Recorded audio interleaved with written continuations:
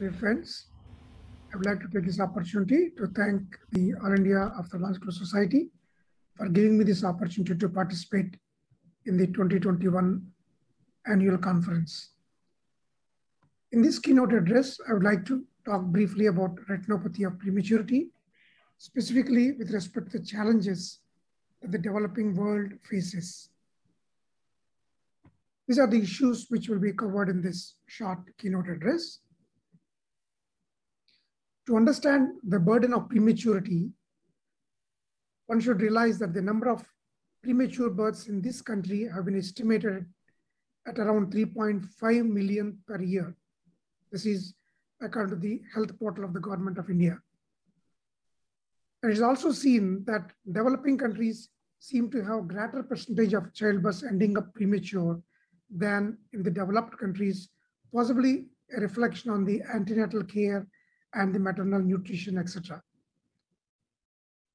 Although more preterm babies in the higher income countries survive than in the lower income countries, we still seem to find more ROP in the developing countries compared to the developed countries because of other factors. The burden of ROP on the society, and specifically with respect to the ophthalmologists, is because of many reasons. The neonatal care in this country is not uniform.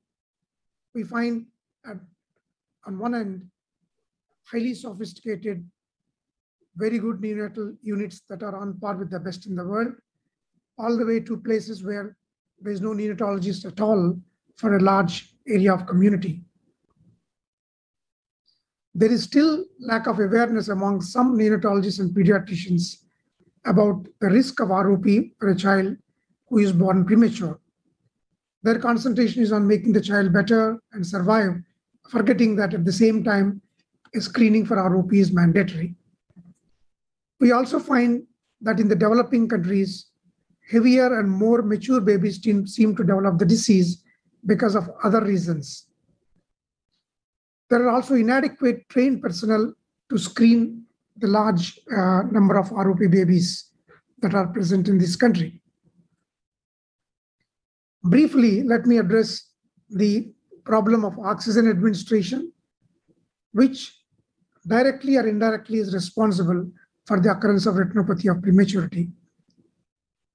It has been seen that ROP was the cause of oxygen was the cause of ROP, but very rapidly people found that curtailing our oxygen leads to increased mortality, even if the ROP incidence is reduced thereby. Hence, balancing between trying to make the child survive and yet not have any sequelae is a very difficult task. Currently, there is controversy between the usage of 85 to 89% SpO2 as a target oxygen saturation for the neonates in the ICU versus a higher concentration of 91 to 95%. Some studies have shown that 85 to 89% SpO2 has more risk of necrotizing enterocolitis and higher mortality, while the higher concentrations have resulted in higher risk of bronchopulmonary dysplasia and, of course, retinopathy of prematurity.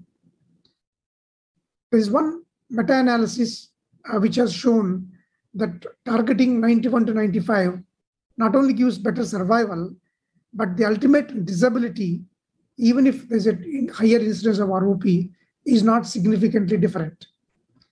And hence, most neonatal units now aim at between 91 to 95% of SpO2. One should also not forget that what happens in the first few minutes or hours after birth could also have an impact on the final result for the baby in terms of ROP and bronchopulmonary dysplasia. It has been seen that in the first 10 minutes of life, administering 30% oxygen, that is something close to the room air concentration, results in less oxidative stress and inflammation and reduced risk of BPD versus giving 100% or 90% oxygen. There are also human factors which could result in higher risk of ROP because of inadequate NICU staff, There's also difference between daytime care and nighttime care of the babies because of the reduced number of personnel available. Also, there's higher tolerance for hyperoxia during the fluctuations of hypo and hyperoxia for a neonate under care of NICU. The alarm fatigue may make some of the personnel increase the tolerant range of oxygen levels and hence inadvertently expose the infants to higher levels of oxygen than should be. All these and more could be responsible for the occurrence of increased risk of ROP in the developing countries.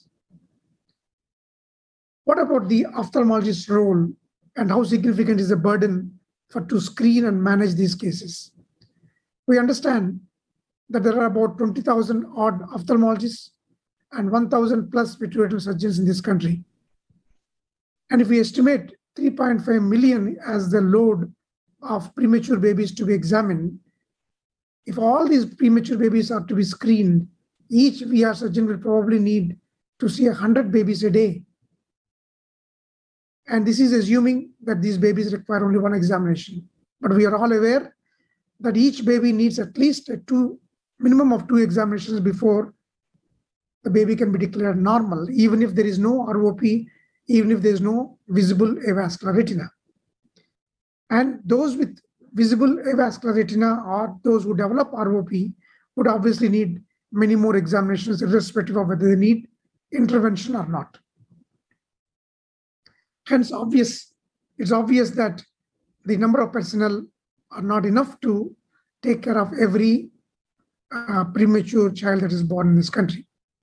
So there is need for other mechanisms to be able to spread the capacity of care to those who cannot be reached easily, like teleophthalmology.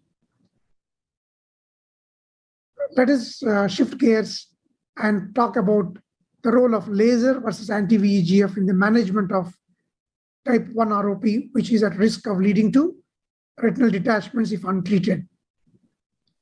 Laser, we know, has been the standard of care. It is destructive. We are deliberately destroying the entire avascular retina. And unlike a PRP for a diabetic retinopathy, in ROP, we literally destroy the entire retina with no space between the burns. This produces permanent field loss corresponding to the amount of retina that is destroyed. It is labor intensive. It definitely needs experience and training to be able to do comfortably under topical anesthesia. This is the very reason why in many countries, when they do laser, they do under general anesthesia. However, it has its own share of problems. Not only is it more risky than doing under topical anesthesia, but repeated treatments could become difficult.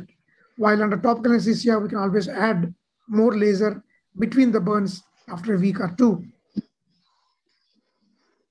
In adequately done laser, recurrences are less common.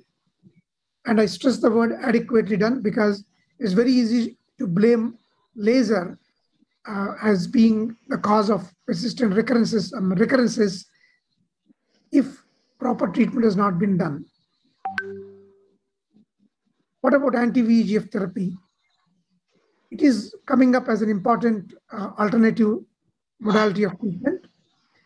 The retina is definitely not destroyed, and hence there is no field loss. It's relatively easy to administer 2 small injections with a 30-gauge needle. There is no need for general anesthesia, and even a less experienced surgeon can easily administer these medicines without undue risk to the child. It, however, requires longer follow-up. And as the child is growing up, there is more and more difficulty in properly evaluating the peripheral retina, which is where recurrences are more common. So the risk of late recurrences is an important problem with anti-VEGF therapy. And these can be missed and can lead to undetected retinal detachments.